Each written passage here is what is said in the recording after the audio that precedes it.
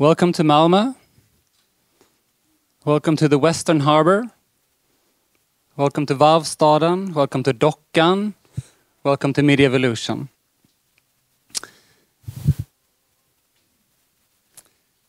What makes this place special? What makes this place special? Whose giant's shoulders are we standing on? Who inhabits this place? Who are visiting it daily? Who cares about it from afar? Who cares about maintaining community, sense of safety, inclusion and equal rights to prosperity? Whose voices are included? What does the people of the region of this particular part of the world desire for its futures?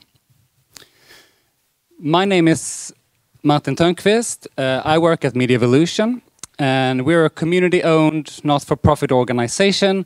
180 organizations are currently members.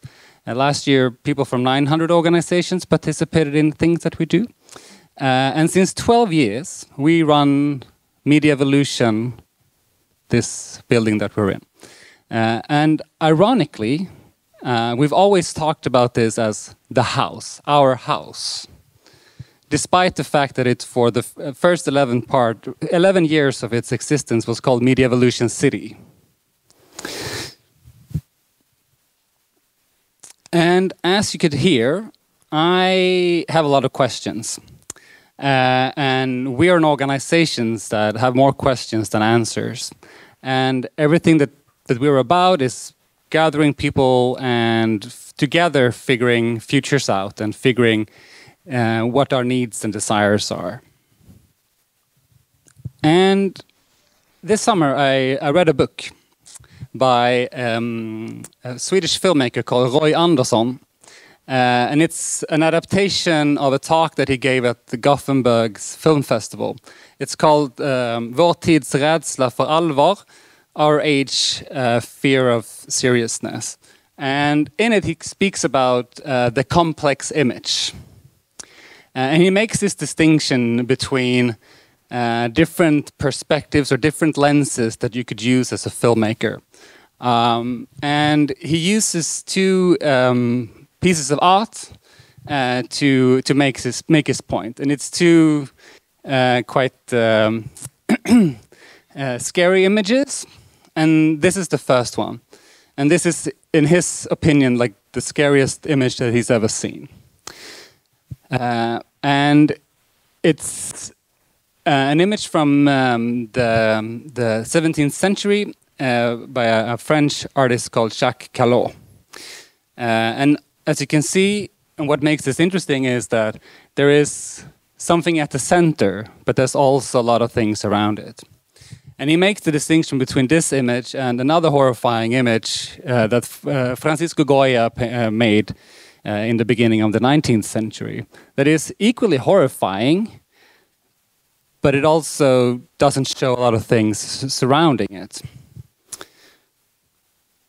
So if you compare this picture that he tried to sort of makes the point of, this is the complex image where you can see sort of the bystanders, the people who were also at the scene when the terrifying thing was happening. And obviously he uses this a lot in his filmmaking to try to sort of show people that are like seeing the horror themselves. And so he talks about the value of the complex image and letting people themselves explore both the horrors and the opportunity of the things that we like, rather like hype or try to sort of have at our focus. And today we're going to talk about the complex life between the things that we usually focus on, and in this case, maybe offices, workspaces, and buildings. And I think it's interesting that even in our age, we're sort of starting to be interested in zooming out a little bit.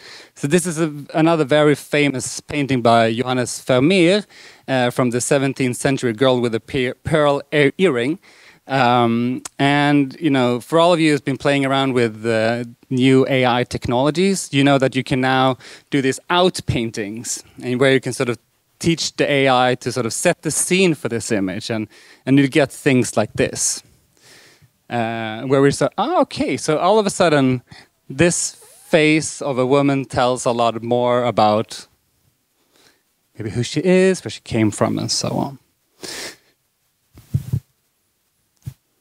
So at Media Evolution, we've tried to, for the past years, think about this a lot. And instead of thinking about the house, try to think about the place. Because there is something weird with us and, you know, all of our organizations focusing so much of our efforts in sort of within the walls of our offices.